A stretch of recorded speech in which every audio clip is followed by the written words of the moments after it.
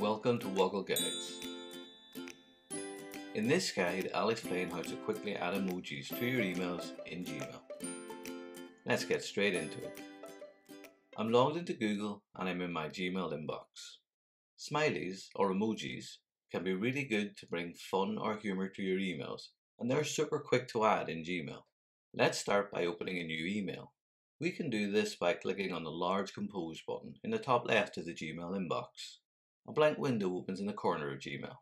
Emojis can be found in the toolbar at the bottom of the Email Compose page, next to the Send button. If I move my mouse to that, you'll see a number of options, but the one we're interested in here is the smiley face.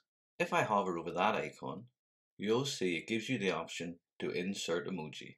Let's click on that once and you'll see an option box opens. There are hundreds of emojis you can choose from, not just smiley faces.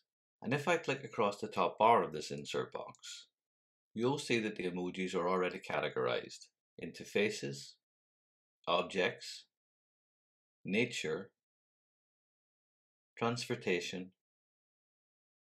and symbols. If you're not sure which emoji to use, you can always click into the search icon at the top of the insert box and just type what you want to do. Gmail will then show some options, and to choose which one you want, just click on it once.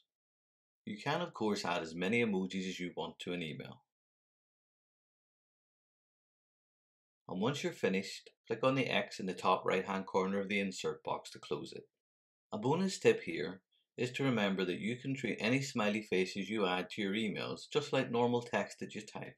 So if I move my mouse pointer to the emojis and select them by clicking and holding my left mouse button and then dragging my mouse over the emojis, I can then make them larger by increasing the text size.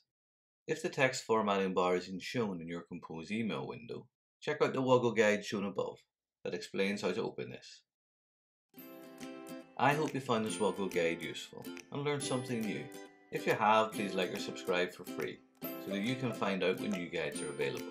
Thanks for watching.